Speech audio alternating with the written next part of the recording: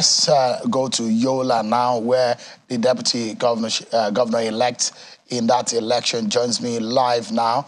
It's a rare occasion to find a woman into that kind of position, especially in that part of the country.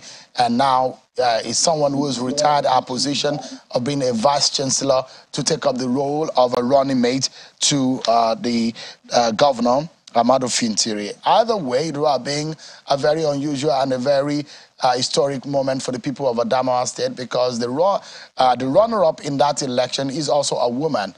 Well, let's welcome to the program tonight the Deputy Governor-elect of Adamawa State, Professor Keleptawa Ferrauta. Thank you so much indeed for joining us tonight on the program, and congratulations on your victory. Thank you, Sean. Yeah, let me begin. How does this come to you? You made a decision to resign your position as a vice-chancellor, taking up that onerous task of being a politician, a running mate to a governor in your state. Was that more like an academic suicide for someone who had spent all her life in the classroom? Well, yes and no. Life is about taking risks. And whatever you do in life amount to risks. And I knew that when I left the classroom and the university environment to take up being the running mate of the sitting governor, it's either I win or I lose. And in life, whatever comes your way, one, I believe in the fact that God orders people's destinies. And secondly, that whatever comes your way, it's a risk. And whatever you take up to do in life, as long as you believe in God and believe in yourself, God will sort it out for you. I mean, so I'll come to a cultural, religious milieu of the northeastern region of the country, and especially politics. It is an area that most women, especially those of them that have done so well for themselves, like yourself, we dare not go into. And in fact, there hasn't been this kind of leverage being given to the women folk for this kind of exalted position to be the second person in the state. What was the underpinning issue? Was it the governor that approached you, or what exactly preempted or prompted you? Well, the community prompted me. My people prompted me, and of course, my boss did. So how does a victory come to you? The glory belongs to God.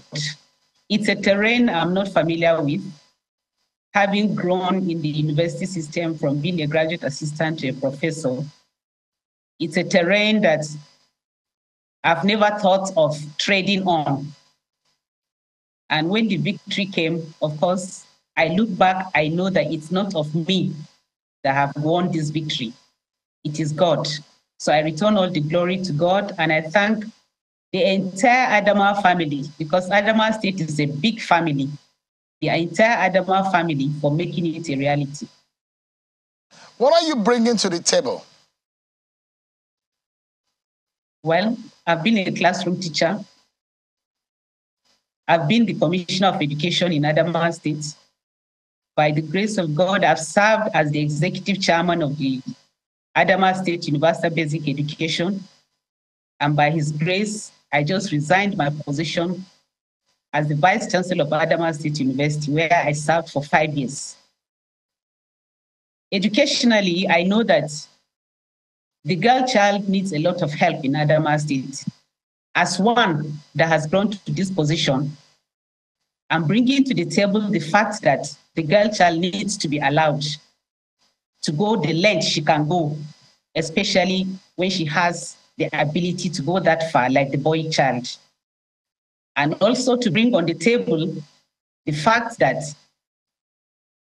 a fellow woman or any other woman, marriage and early pregnancies should not be anything that will stop a young girl from going to school. Because As the Commissioner of Education during my time in 2015, I observed the fact that many teenage girls dropped out of school and could not make it later in life. And I feel a pain that that should not be a place where a girl will stop because she has become a mother too early in life. So I'm bringing to the table the fact that women need to be encouraged, the girl child needs to be encouraged, because when you educate a woman, she does not only contribute to the community and the society, even her family life is different from a woman that is not educated. So my passion will be to ensure that the girl child is carried along, the women folk are carried along, and we are also partakers and partners in the governance in Adamawa State. Interesting. This program is a woman-friendly program because it's a political program, and not all the time we do find women as guests on the program. And those people who have accused the program of not really giving women a voice, that's not true. Don't worry, we are women-friendly platform right here. But, you know, we see how shy women could be from politics, and that's why when we got this opportunity to speak with you, one is very excited, and I'm wondering tonight, would you like try the luck of after these 4 years, because I know there are possibilities of court cases and all of that, if it favors you and your principal, just maybe you might push to run for governor of Adamawa State next time. Is it possible in the next 4 years? Sean, when we reach that bridge, we cross it. For now, we're here. That bridge in politics is a very popular one, and politicians always cross it. But I'm asking you because I know, I mean, I'm very sure that you have a lot of fun, and there's if a couple of you have broken the ground in Adamawa State, it's not going to be alien to anybody again. Ms. Binani has tried it, and you are also in the fray, and perhaps, maybe, this will encourage, because you've talked about girl child and the female gender in Adamawa State. This might be some kind of encouragement.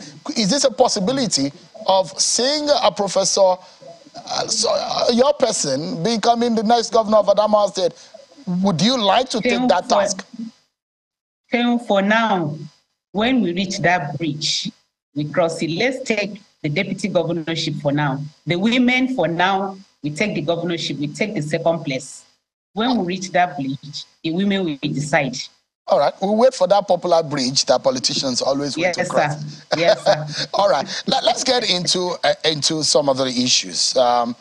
We saw what happened in Adamawa State and that very interesting incident where the REC made that decision contrary to the electoral law.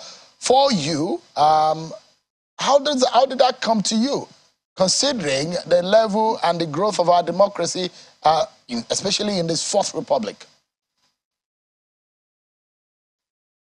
Well, I think they are all issues that are under investigation now. And it will, as a citizen, it did not come to me, well, maybe to say as a surprise, because the political terrain, like I said, is different from the classroom. But I also know that INEC and other people have grown to the level that as Nigerians, we have grown to trust them to do the right thing. So even when it happened, we believed God that the right thing would be done. Has this hurt the cultural and the issues of unity in Adamawa State in any form? Well, I wouldn't say so, but if you ask my personal opinion, my opinion is that Adamawa State being one family, no lines between us, wherever you're coming from.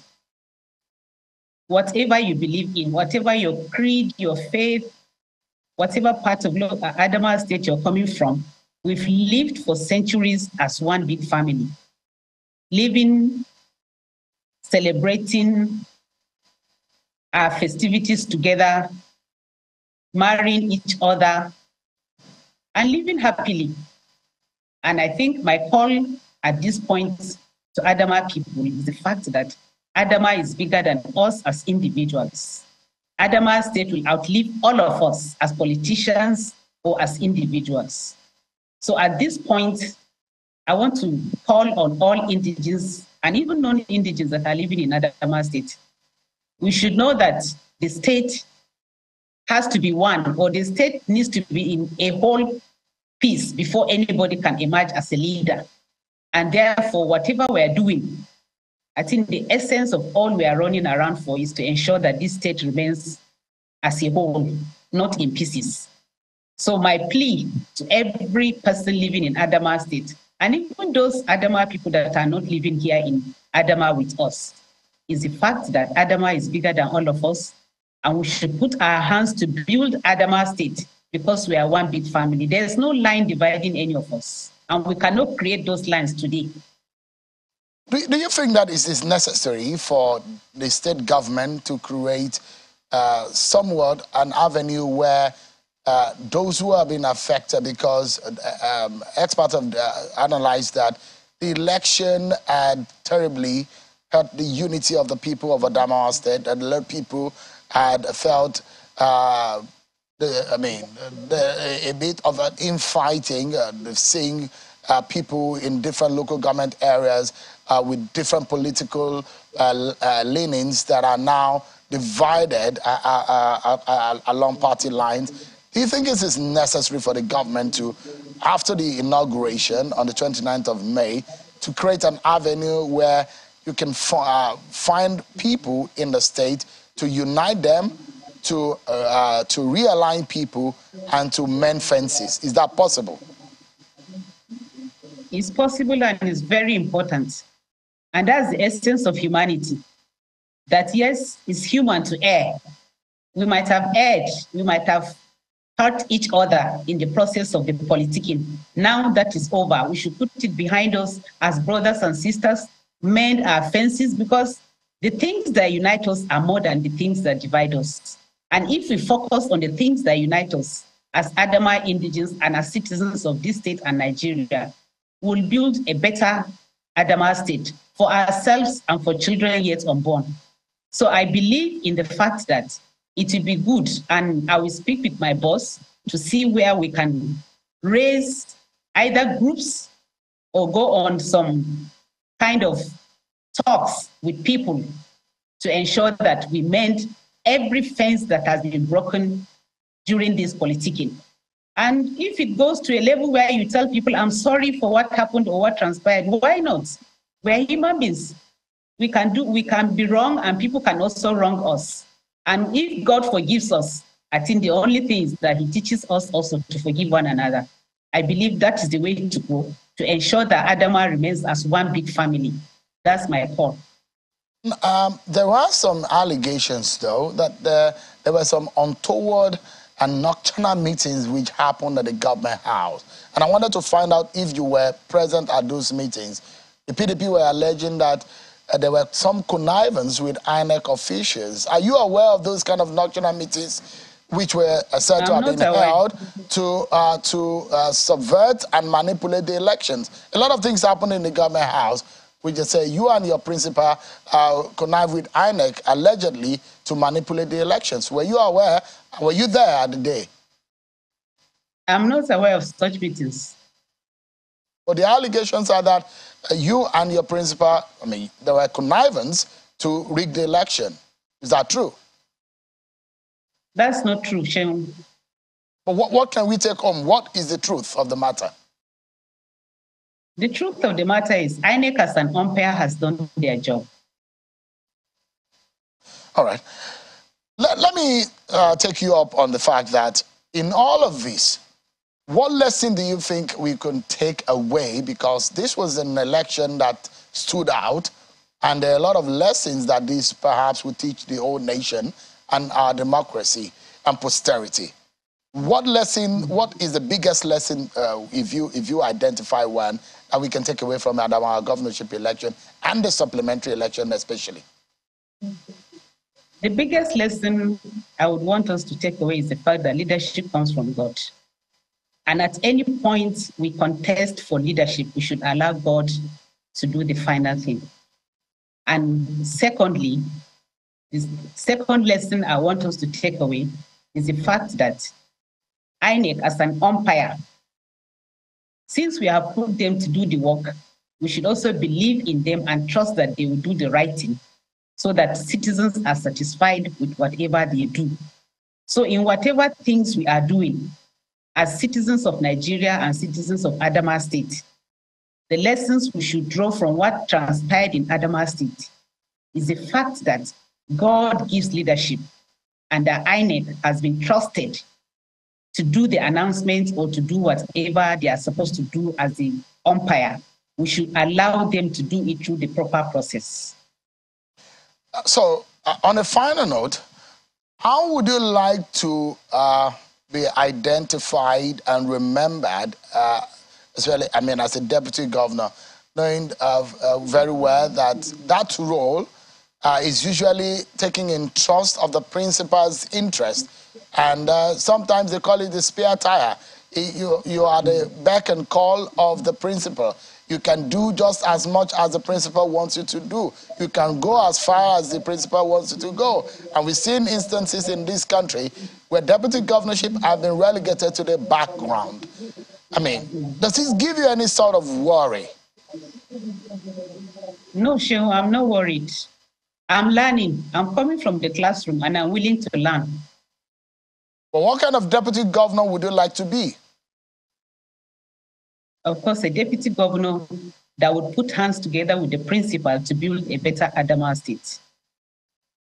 Will you also be the one that would tell the principal that he's wrong and tell him to his face when he's wrong? Are you that blunt? Yes, sir. My principal is the type that wants superior argument. I've worked with him in several positions, and he would take superior argument when you have your facts. Thank you so much indeed. Professor Caleb Tawa Farauta is the Deputy Governor-elect of Adamawa State. I wish you the very best, and it's an honor to have you. If there is a bell, I will ring one, because whenever I have a woman on the program, I'm always very excited. It's very unusual, because we always have male guests on the program. But thank you so much indeed for your time tonight. Thank you, Shehu. I appreciate it. Most grateful. Thank you.